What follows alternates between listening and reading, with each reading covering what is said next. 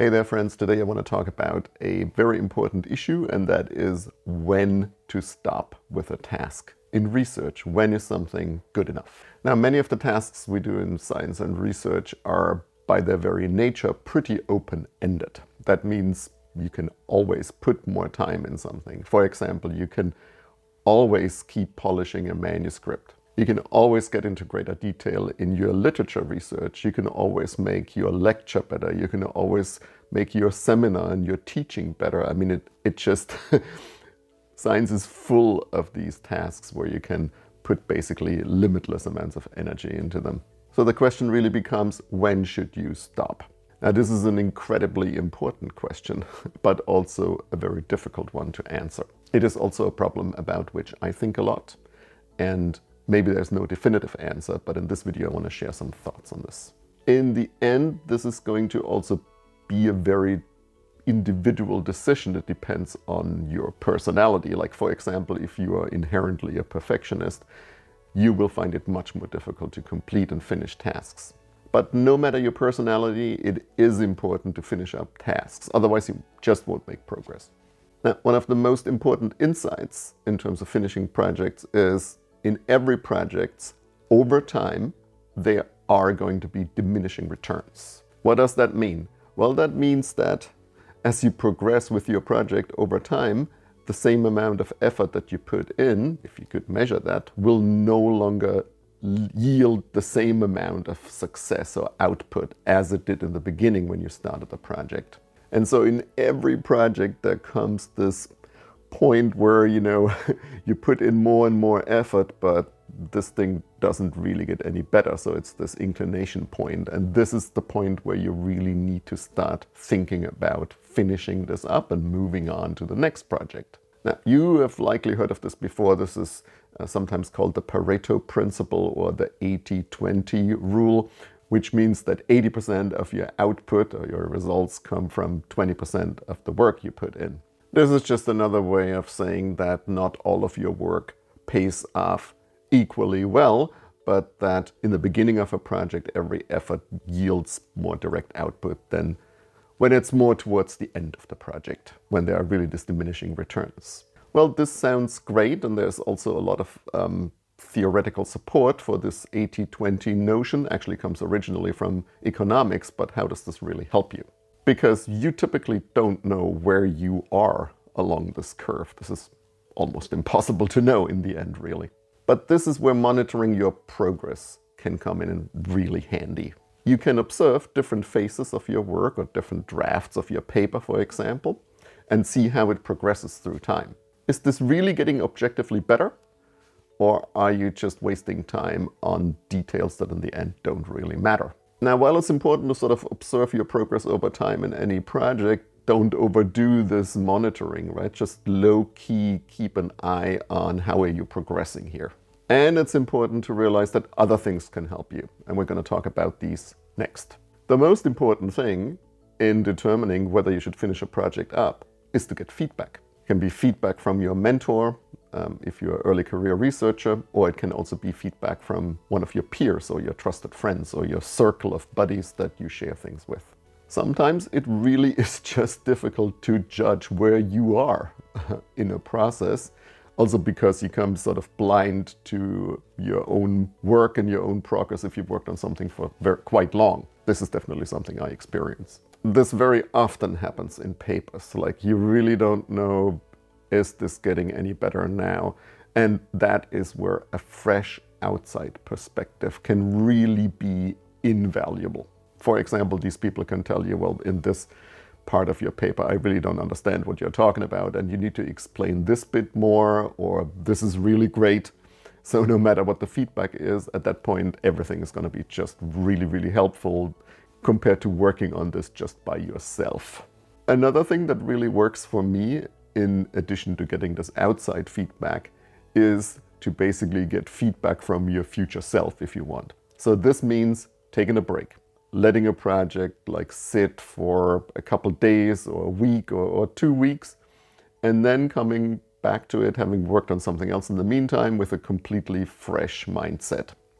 And it is really astonishing how often this works well when you just look at something again with fresh eyes. This has definitely happened to me several times where I wasn't quite sure where to go with a text, and then after I came back to it like a week or two later, it was suddenly crystal clear how this should be done, and all it needed was to just take a mental break from it and then reassess where you are along this project.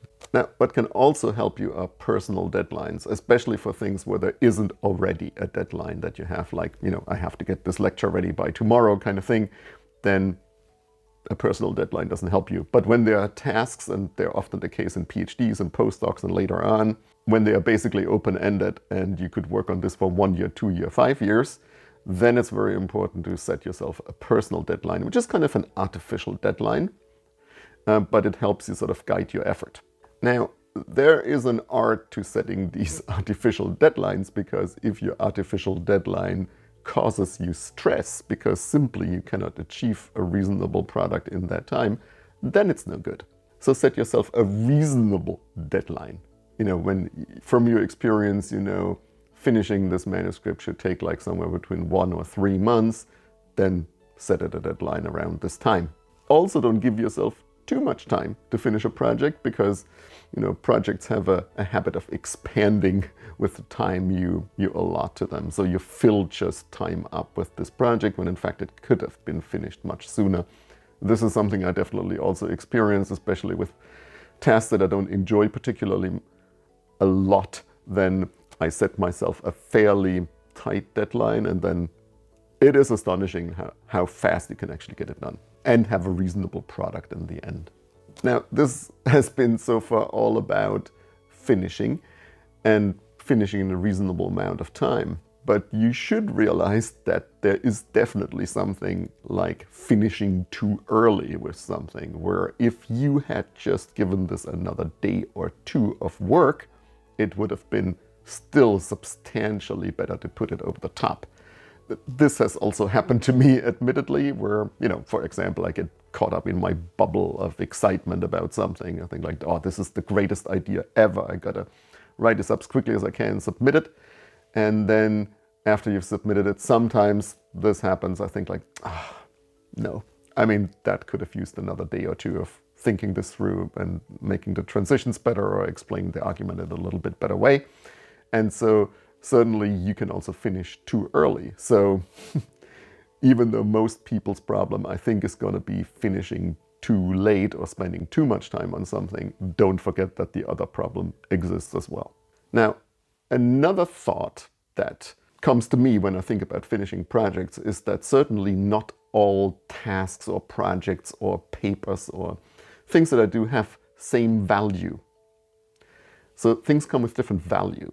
Like maybe this is going to be a really critical paper for me in my career because I find it super interesting. This is the way I want to go in the future or something.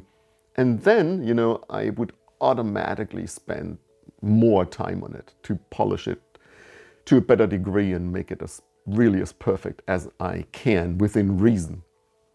Nothing is ever going to be completely perfect. But that is in contrast to something that is just a solid piece of work that I'm still proud of. It's a good contribution, but that's gonna not change the trajectory of my career, for example. And so I think that everybody will have that. There's gonna be within a category, let's say manuscript writing, there's gonna be, you know, different importance, different value to you of one manuscript compared to another manuscript. But this can also happen in between, you know, different tasks. Let's say teaching and research, for example. And so I think that is also important to factor in the equation. How much time do you give yourself for completing something that is not completely independent of what you're doing? And that is simply because it is impossible to put the same amount of love and effort into everything that you do. It's just simply not possible. So therefore, keep this in mind. But whatever you do, even if it's something that is super important to you, that has very high value, it is important to call it quits, to finish it off at some point, because there are enormous benefits with finishing things up. There are enormous psychological benefits of having achieved something and having completed something, having closed this case and just moving on to something else that you should not underestimate. Also, this finishing up leads to output, the stuff that other people can see.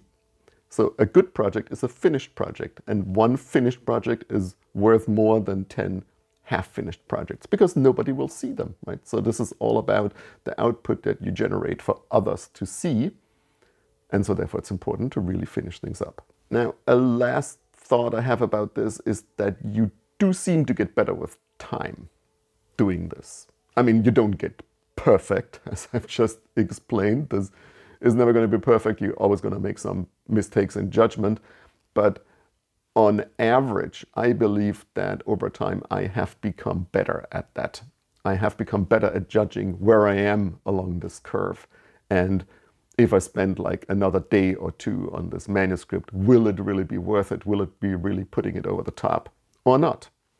This is something that comes with experience. And of course, it comes with finishing things up before, so you know what has worked, which is, if you needed it, another argument for finishing things up. What this also means, though, is that in the beginning of your career as an early career researcher, PhD student, you cannot possibly know how much effort it is a reasonable effort to put into something. You know, I mean, how would you know that? I mean, you will rely by necessity much more on feedback from like your mentor or your fellow PhD students to help you in that judgment. Whereas later on, maybe you need less and less of this external input.